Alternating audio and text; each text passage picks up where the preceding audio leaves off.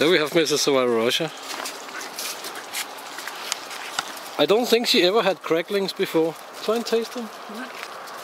Taste. What is it? What is it?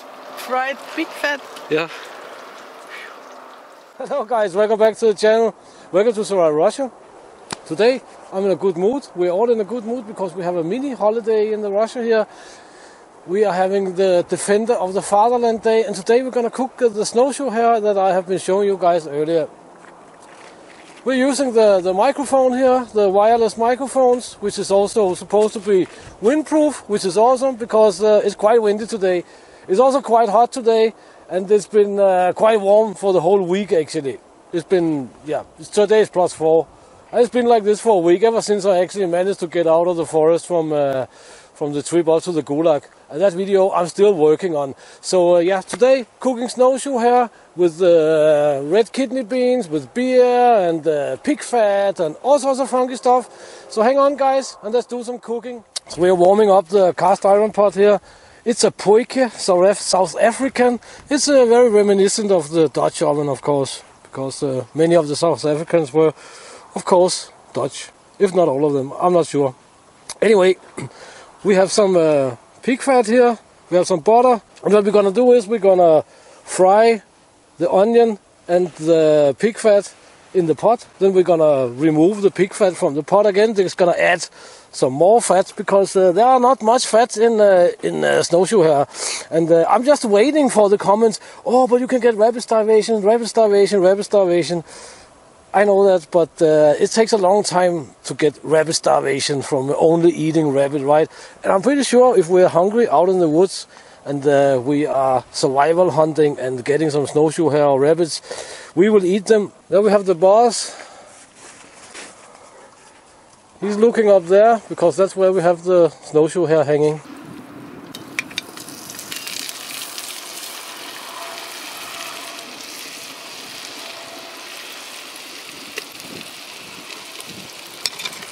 The fat here is also salted. I'm not super happy about commercial cooking oils because some of these commercial cooking oils, they are one molecule from being plastic. That is a little bit funky, let's say it like that. We're gonna fry this here a little bit and then we're gonna fish up these guys here again. If we are in doubt that our oil or fat is warm enough for frying, we can always take piece like this and just hold it into the oil and it's all right. It's definitely fine. Let's get this stuff here out. What do you call them? Cracklings or something? Onion. Oi.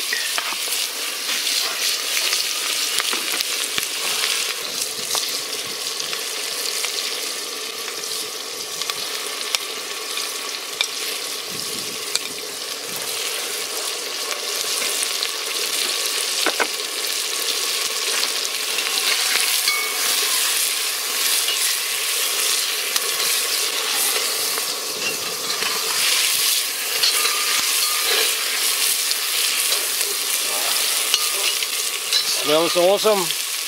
Of course, the pig fat I added also to give some taste, right?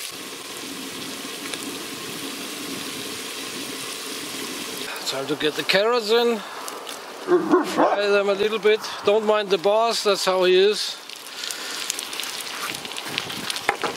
He's almost always barking.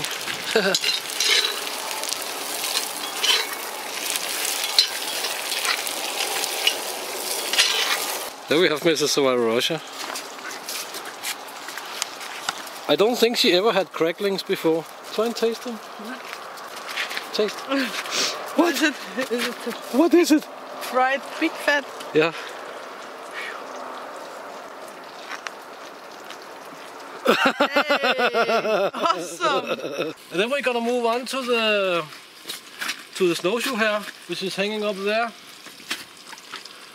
I've already cleaned it and all that good stuff because I think according to YouTube's policy of keeping us all safe both on and offline, that I'm not allowed to show the gutting and all this stuff actually, and skinning it and so on. But you can show the afterwards. I learned this from a few other channels actually. I don't know what's with that, but that's how it is.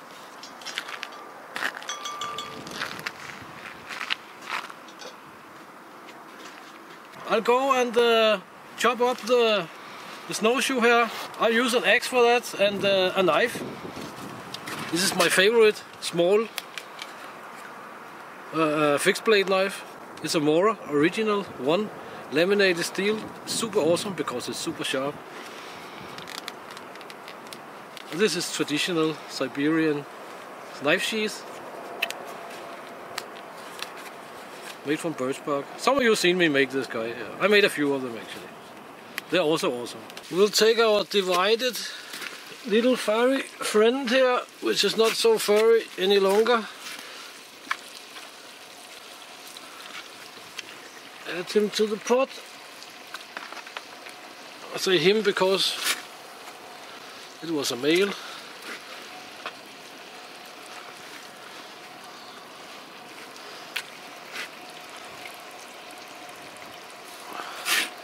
It's basically all of it. Ribs and everything. Like that. We'll take a beer, a dark beer, and add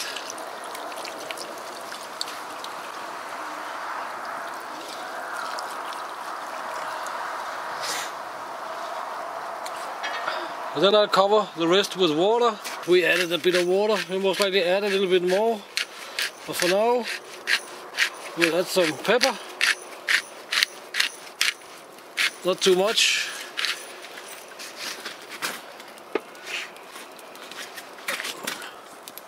Some salt.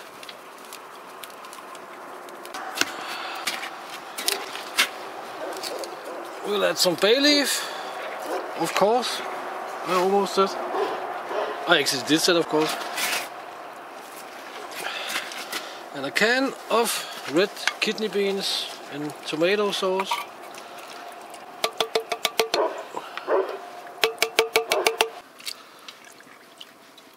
Then we just have to let this stand and simmer. The longer, the better. It smells awesome from up here.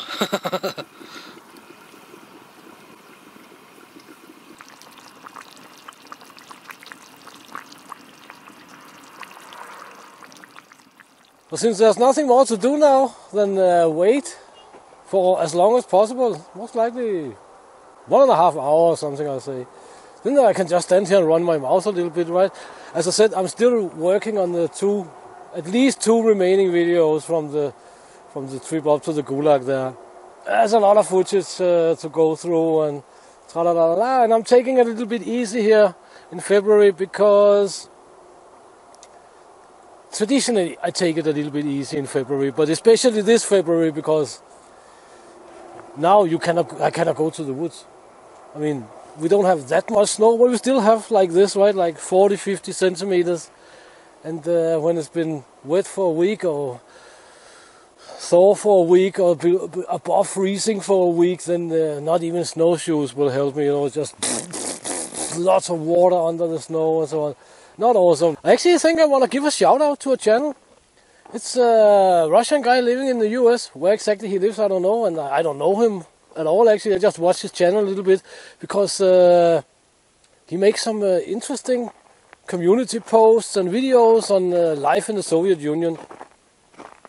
The channel is called the Ushanka Show, and he's just about to hit, I can see, he's just about to hit 100,000 subscribers, so jump over to his channel if you're interested in life in the Soviet Union, because that's something he knows something about. So yeah, interesting channel. He has post lots of pictures and so on. So go over and check out the Ushanka Show.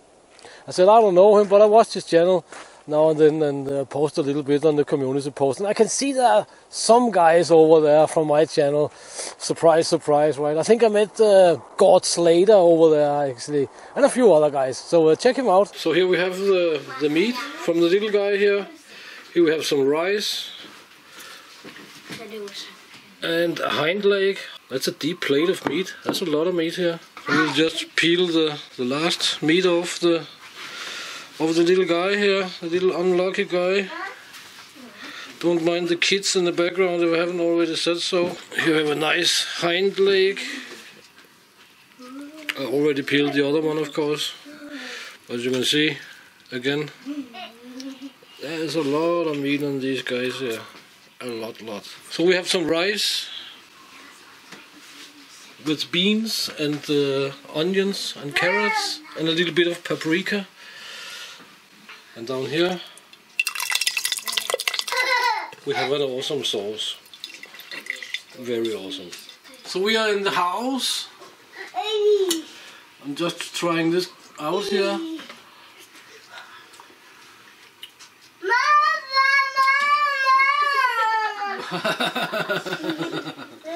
The little guy is calling for mom. Meat is super tender and super awesome. So guys, let's jump back in time to the outside. So by the magic of the camera and the high technology, we can jump back in time and do the outro here instead of doing it in the house. So guys, please check the links in the description. Please consider supporting the channel and all the channel projects. For you guys who go the extra mile and do that, I'm very grateful. It's super awesome.